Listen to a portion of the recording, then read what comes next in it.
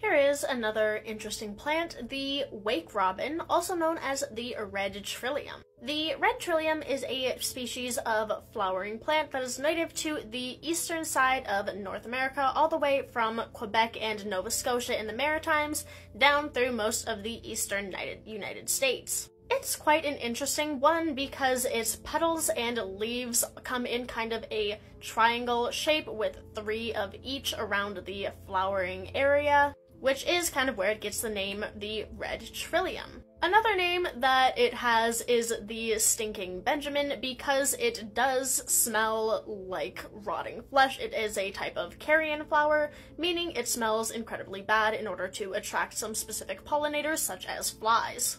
Now, it is sometimes used as an ornamental garden plant, but since it kind of smells bad, it's not that commonly used, but it does have medicinal uses. Indigenous people in the area that it used to grow would use it as somewhat of a birth wart in order to induce childbirth if needed. It was also used as kind of a poultice on wounds and potential tumors. Now, the plant is slightly toxic, especially the roots and the berries, and the roots were what were used to induce childbirth due to those somewhat toxic properties.